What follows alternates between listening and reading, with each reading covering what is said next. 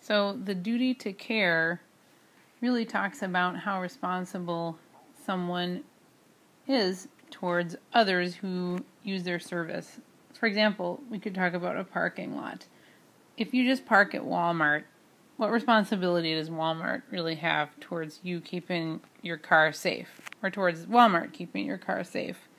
A lot of times we see signs in parking lots of malls or Walmart that might say something like this: park at your own risk. You assume all risk for parking here. But what about if you park at a parking lot where you pay to park in big cities? They may not have signs up saying park at your own risk, and you are paying them, which implies a level of responsibility that they have to actually care for your vehicle. If you take it a step farther and you have a party at your house inviting people over, and you have people parking in your driveway, again, you don't have signs up saying parking at your own risk. You have a higher level of caring about those people's vehicles that are parked there. And at the highest level of caring would be a valet parking situation. In that case, the people parking are allowing the valet service to drive their car, and they're expecting a certain amount of caring for their vehicles. Absolutely, in that situation.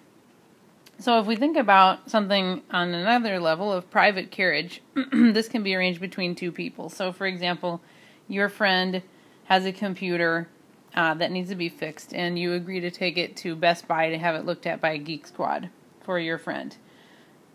That would be, if you have absolutely no reward, that would be gratuitous private carriage. Or if your friend pays you, that might be a private carriage for hire situation. It's just arranged between you and your friend. You're not asking that you take lots of people's computers to get fixed or anything like that. It's just private arrangement between two people. Now the difference when we look about public carriage is that implies that the entity is willing to deal with a lot of people. And that implies that they have a high level of caring for taking care of those people. This could be gratuitous public carriage or for hire. So you may think of, well, why would anyone transport people for free for gratuitous public carriage? Well, if you have, let's say, a fishing resort way far north in Canada, and you've got people that you want to get up there so they can do a fishing package and have a great week in their summer fishing, you may include the airline trip up to your fishing lodge in Canada as part of the package deal. Or you may be a casino and you want to bring people into that casino, especially people who have a track record of spending a lot of money at your casino.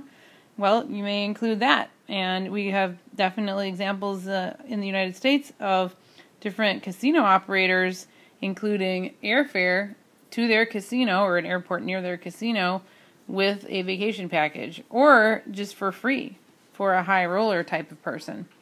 So there are definitely gratuitous public carriage examples out there, although most of the time we are looking at for hire public carriage, which is the level of a common carrier. So if you are undertaking that you're going to carry all people or cargo that comes to you, as long as there is room, then that is a common carrier. And what does it really matter? What it really matters is liability. Liability is really important. So for common carriage, you are assuming liability to get whatever it is, where it's going, safely. And that person operating that company has a very high duty to care and has a very high duty to protect those people that it's endeavoring to move or take somewhere, protect those people from harm.